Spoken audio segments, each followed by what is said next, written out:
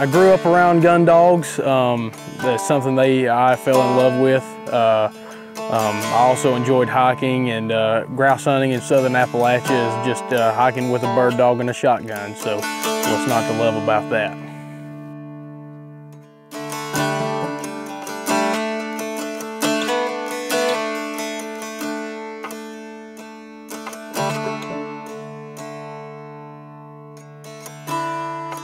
One of my family members owned a large gun dog kennel in Surry County in southern Appalachia, and I grew up around helping him in the kennel and assisting in training gun dogs, and just led into this obsession that I have now with grouse hunting.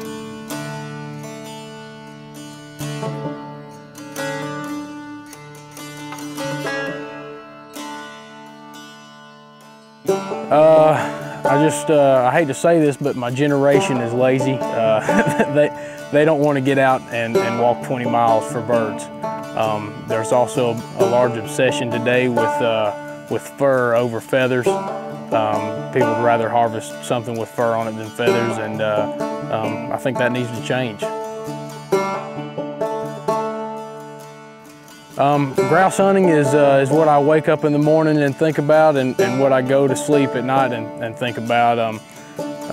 It's what I'm trying to build my life around, and my profession, and it's also my hobby too. So it means the world to me, and I'd hate to see it going downhill as I get older.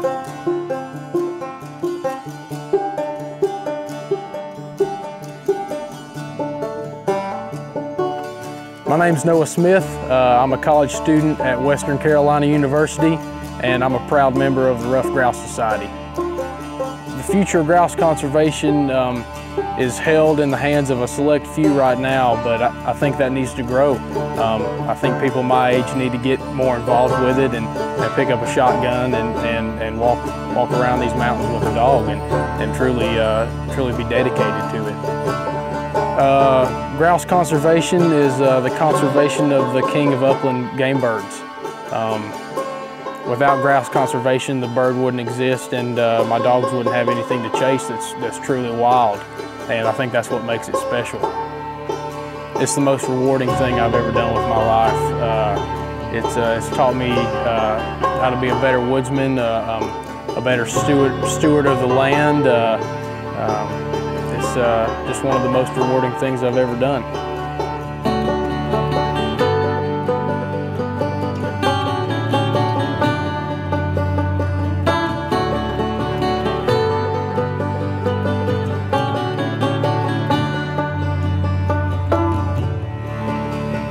I just wanted to go on record that we grow more timber volume in a day here in Nantahala National Forest than we harvest in a year, and I think that should change.